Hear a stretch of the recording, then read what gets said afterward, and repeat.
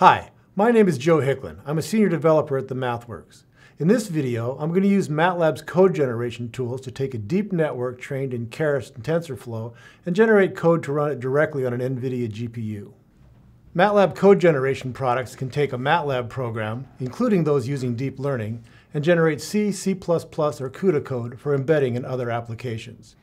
You can target NVIDIA GPUs or Intel CPUs, and the programs you produce will be portable, fast, and be able to run without a MATLAB present. To use code generation, we're going to need three things. We're going to need a network that we want to use, we're going to need a MATLAB program that uses that network, and then we'll use the GPU coder to generate code. You can work with networks that you've made and trained in MATLAB, or you can use networks built in other environments like TensorFlow or PyTorch. There's a standard file format called the Open Neural Network Exchange, or ONNX format, that's designed to allow deep learning tools to share networks. MATLAB reads and writes the ONNX format, so you can share a network with any tool that also supports ONNX. MATLAB also has some direct importers from some other tools, and that's what we're going to use today to import ResNet 50 from a Keras-TensorFlow model. Let's take a look at the network we just imported. I'm going to use the Deep Network Designer app, and I can find that in the Apps Gallery. Deep Network Designer is in the Machine Learning and Deep Learning panel, so I'll open it from there. So we've imported the model, we can take a look at it, and yes, this is what ResNet 50 is supposed to look like, so we got what we expected. Now that we've got that, let's save it in a MAT file, MATLAB's preferred storage format. Now that we have a network we like, we need to have a MATLAB program that uses that network. I've written the shortest program I can think of here, and this is it. It's a MATLAB function called ResNetPredict. It takes an image as the input and simply passes that image to ResNet for classification. The first time this function is called, it also loads the network from the disk. Now that we have a network and a program, we're ready to start code generation. Everything I'm going to show you can be done from the command line, but I'm going to use the GPU Coder app. It's in code generation. The first thing GPU Coder wants to know is the name of the program we're generating from. That's ResNetPredict. The next thing it needs to know is the type and size of the inputs we'll be using. And the easiest way to do that is to let it watch me call the function one time.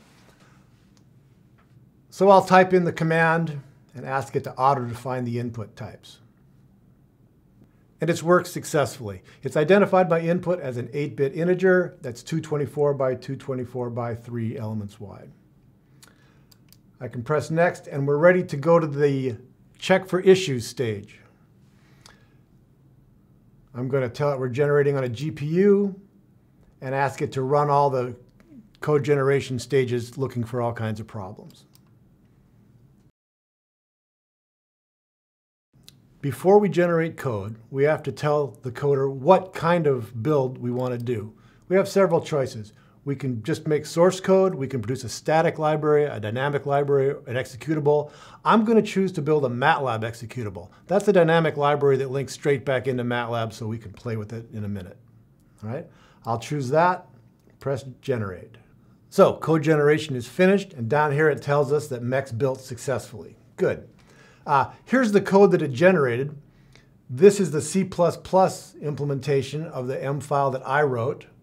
Over here, these files with the CU extension are the CUDA implementations of the various layers in your network. And down here is some C++ and some header files that glues the rest of the system together. And these are the files you'll use to embed into your application. Press next one more time, and it's finished successfully. I'm going to call the original M file. We'll time that and see how long it takes. First time it took almost 3 seconds. But remember, the first time it's loading the network off the disk, so the next time should be quicker. I'll run it a few more times, and there we go. It's averaging about 35 thousandths of a second, and that's about what we would expect. Now let's run the MEX file we just generated.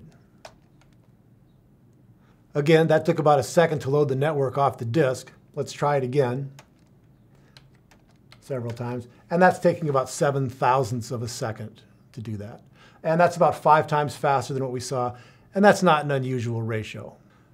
Like I said before, everything I did in the GPU Coder app can be done in the command line. Once you've used the GPU Coder app once, you can ask it to produce a script that reproduces all these steps. I'll do that here with the coder to code command. To learn how you can use MATLAB for deep learning from development to deployment, take a look at our website to the links below. If you have questions on deep learning, you can ask an expert here.